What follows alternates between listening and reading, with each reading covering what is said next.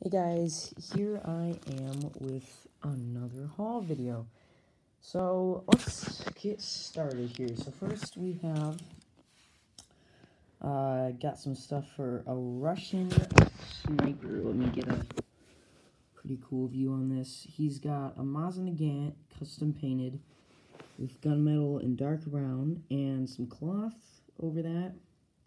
Looks pretty cool on both sides, you know what they use. And he's also wearing a parka over his brown suit. He's sweating and wearing a dark OG green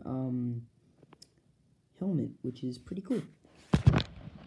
Next we have this Ranger with the M1 carbine rifle, standard backpack, front printing, no printed legs, custom printed face. You won't find this anywhere on Lego. It actually has some, like, you know, actually his stubble actually, you can actually feel it, which is pretty cool. It's got some depth detailing. Then you have standard helmet. He actually does have back printing, as you can kind of see, but not really going to get into that. And next we have 6 of these shell pieces. Not really a lot to say about these. They do, the tips of these do come off. Yeah, I'll show you. So basically like this, just this part here goes into here, basically, that's it. So if you wanna, for example, here's my, thing, you can actually put it in here and have the, you know, the shell piece come out, like, bang, after it's done, shooting, which is pretty neat. Got 6 of those, and then 2 of the big cannons that I had previously. And then next, we got this bag. Let's see what's in it. Okay, so in this bag, we have 5 of these dark tan leg pieces here, which are going to be for 5 more Japanese soldiers. We have 5 of the standard Japanese helmets, and a custom painted Type 99 that I did myself. I actually took the silver Type 99 and painted the back stock piece there.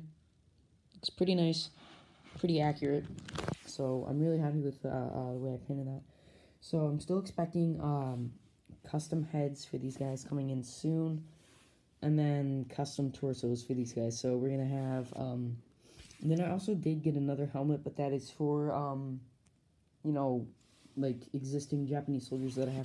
Let me just give you an example of what the Japanese soldiers are kind of going to look like. Like, the torso is going to be different, but here's what it's going to look like. This is one of my better looking Japanese soldiers because he actually has leg printing and probably a better torso printing. He's more of a Japanese elite. He's got ammo pouch here, probably to hold more magazines, and the Type 99 heavy machine gun. So, got more of these helmets here, which is going to be pretty cool. So we're going to have a lot of Japanese soldiers.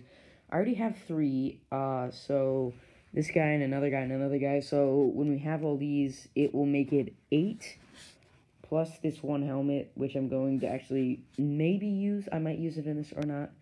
I'm not really sure. So, definitely be cool to have more Japanese soldiers in the Pacific Mock, and of course, putting that guy in the mock. And if you guys have seen my flamethrower trooper, he's going to be going in there as well. So, that's basically it for this video. Thank you guys for watching this haul that I have. It was really, cool to get all this really neat stuff, and, hope to show you guys some more videos later. Thank you guys for watching.